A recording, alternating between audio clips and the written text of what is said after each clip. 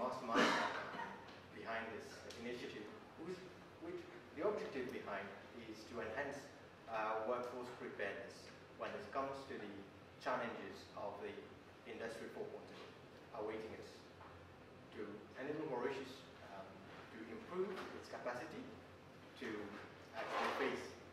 The key attribute of Industry 4.0 is that it covers the physical, the digital, and the biological. It becomes one of the most defining industrial revolution we will ever have. It requires a different mindset to approach, right? The mindset of growth, that we don't give up, that we put human centricity in all this, because the challenges is, like any other businesses, we want things faster, cheaper, and if possible, greater margin, right? So because of that, they decide to go for digitalization, automation, and all that.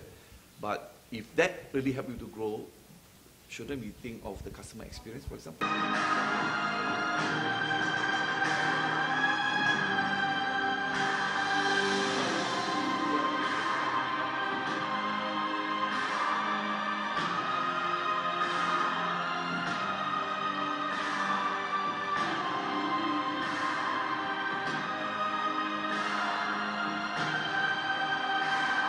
I would certainly invite everyone, whether you are from small, medium enterprises, or if you are from LLC, local, large companies, or even if you are individuals, right? You are in the teaching faculty, you are a student, or you are a retiree.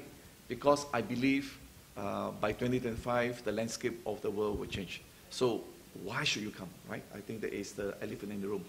You will come because there are 12 case studies that we will show to you that summarize insights, how the concept of Industry 4.0 has been operationalized, internalized, and performance achieved. It's not acceptable that we try to look at a national ecosystem transformation just led by one side.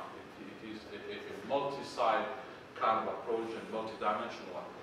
And this is how it works in all smart economies, and this is what's happening.